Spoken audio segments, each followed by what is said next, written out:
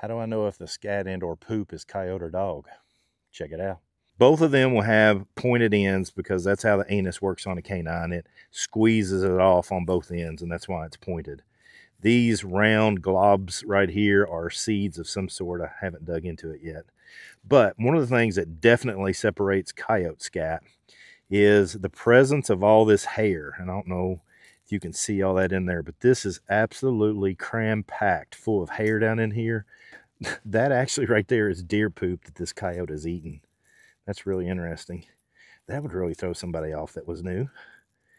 But yeah, lots of things that you can tell. Coyotes are typically going to be eating meat carnivores, you know, primarily is what they are. So they're going to have meat and fur and bones and stuff of that in their scat. And that's one of the things that's going to be a big marker. Hey, the other big thing here is that this is on a trail. Coyotes love pooping on trails and or roads to mark territory. So, coyote scat right here. Come on, join in. Let's learn about poop together.